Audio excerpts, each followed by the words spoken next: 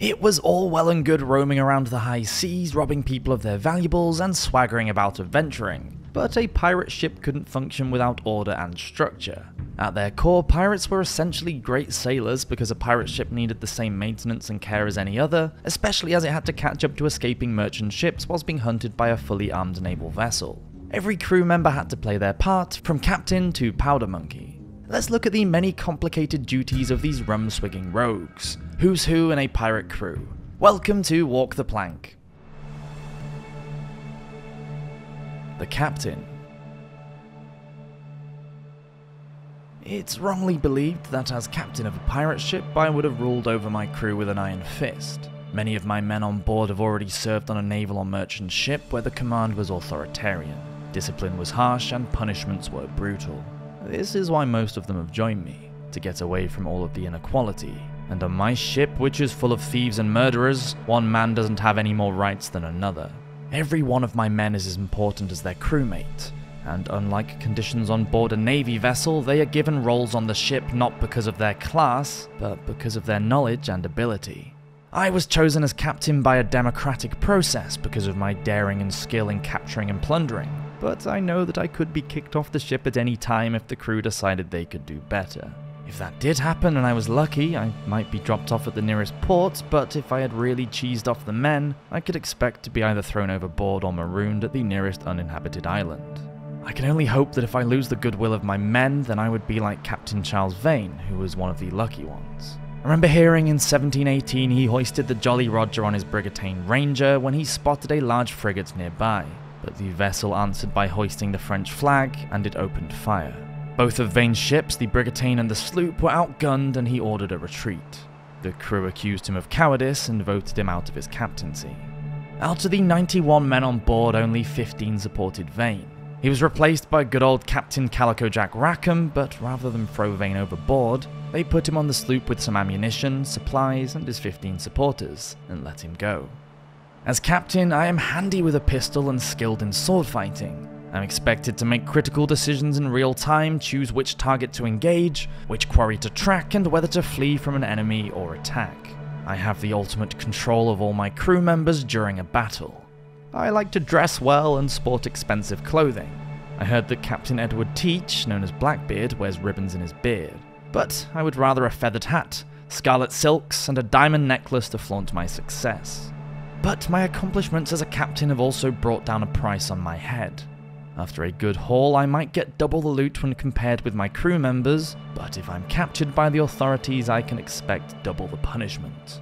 Of course, most pirates face hanging if caught, but for me, it is practically guaranteed. The most infamous among us, like Captain Kidd, had his corpse hung up in chains and left to rot for years as an example to any other aspiring pirate captains like me.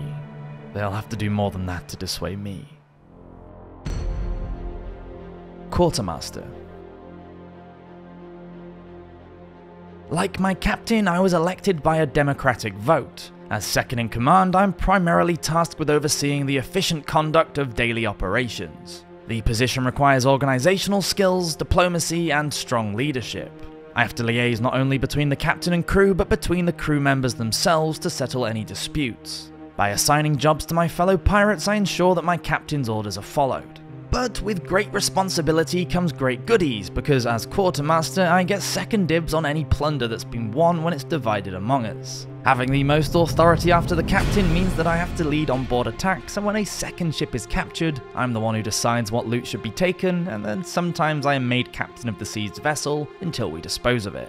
As quartermaster, I deal with any matters of discipline, and I will not hesitate to punish any of the crew for minor infractions. Although, to make it fair, serious offences are tried by a jury made up of several crew members. I keep accounts and records of life on the ship to make sure that she is always fully supplied with enough water, food, and of course, copious amounts of rum.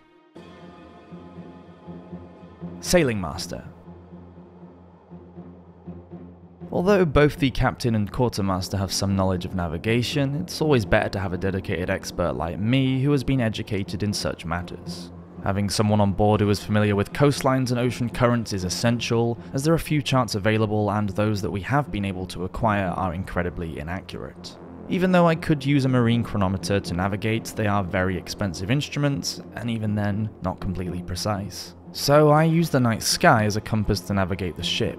Using the stars, I can correctly calculate the ship's position and determine the best course, direction, and speed. Knowing how to read the ocean and quickly reach the exact place where merchant vessels sail or where there are island reefs and dangerous shallows opens up excellent opportunities for us to set up an ambush. As sailing master, I am also tasked with training and organising the crew members who man the sails. They have to remain calm and disciplined in bad weather and battle conditions, and I have to coach them well. Teaching a group of thieves and murderers and keeping them orderly is a difficult and thankless task, but I've learned to become mindful of their mischiefs, and I don't accept any violations. As a skilled navigator, I know my importance to the success of this ship, but I, like many others on board, am being held against my will. I was abducted from a merchant vessel where I was paid well for my talents, and now I'm forced to carry out this role. Nevertheless, I am well respected on board this ship, and the men often refer to me as the artist, which I suppose is somewhat gratifying. Boatswain, or Bos'n. As Bos'n, I have a lot of responsibility, and I am one of the most experienced seamen on board our pirate ship. I answer to the quartermaster and have to keep the ship in good repair by supervising the deckhands. As a young man, I used to work on a man-of-war galleon, a naval ship that escorted merchant vessels and fought against pirates. But after I received a pretty severe flogging when I was whipped with a cat o' nine tails, the flesh on my back ripped off. Look, nearly killed me. That was just for getting a little pissed and skipping out on roll call. I absconded overboard and swam to shore one night when we were anchored off Jamaica. As soon as I could, I joined a company of pirates who were holed up in Port Royal, and I began working my way up the ranks with them from a common sailor. As Bos'n, I'm in charge of all the activities on the deck, weighing and dropping the anchors and supervising the crew and maintaining the rigging and sails, either when we're at sea or in the dock. It's important to look after the ropes, wood and canvas to keep the ship in prime shape for both travel and battle. The deck has to be repeatedly swabbed and the hull has to be regularly mended. Often take a party of men ashore to restock our supply of materials needed for repairs. I always keep a level head when the ships need to be defended and take charge of the crew. I expect the men to follow my lead, any panic among them during battle won't be tolerated. For my hard work and loyalty, I am always rewarded with an acceptable share and a half of booty. After all, I am a valuable member of the crew. I deserve to be paid my worth and not lose half the skin from me back for some minor rule breaking. Powder Monkey. I was about 12 years old when I ran away to join a pirate ship, but despite the regular beatings and empty belly, I wish I was still there now. He said it would be a fine life for any young boy, and I would have good clothes and warm bedding and plenty of good food to eat. I was always hungry, so I went willingly. But it turns out these were lies. It's really scary on board the ship when the fighting starts. Me and my mate Will, we have to run about as quickly as we can between the ship's magazine, below deck where the gunpowder is stored, and back up to the cannons. We have to be so careful carrying the powder back up on deck. If I had to take it anywhere near any little spark, then that would be the end of me. There were 3 of us before, but Tom was killed when he was helping to prepare a cannon. A rogue wave hit the ship and the gunner accidentally loaded it with too much powder. When the cannon was fired, it exploded and the blast burned poor Tom to death.